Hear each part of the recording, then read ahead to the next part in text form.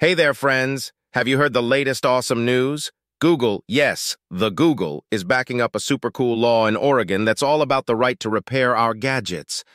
This is huge because it's all about slowing down the pileup of tech trash. We've all been waiting for something like this, and it's finally happening.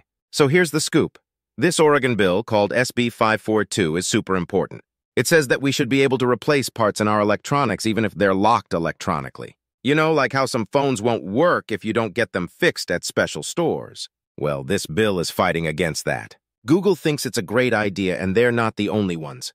But hold on, not everyone's on board. There's this group called CTIA, which even Google is part of, and they're not too happy about this bill. They think it might not be safe and could spill some secret tech secrets. Also, they say they're already cutting down on electronic waste.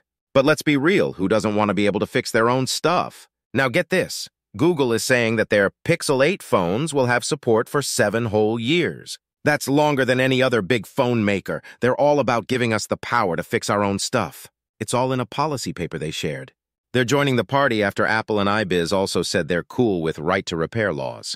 Nathan Proctor, a big shot in the right-to-repair campaign, is super excited. He says Google supporting this Oregon bill is a big deal.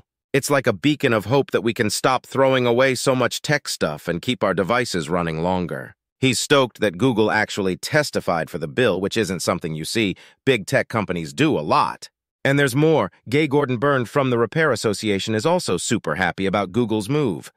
She thinks Google is really trying to make products that last. She wonders if this is Google's way of showing they're different from other big tech companies. Like Apple still wants to control their parts, but Google? They're saying no to that and making a stand against locked parts. Google's already made some cool moves, like making Chromebooks last longer. And now, with their big support for right to repair, things are looking up. It's like they're leading the way, and maybe others will follow. So exciting, right?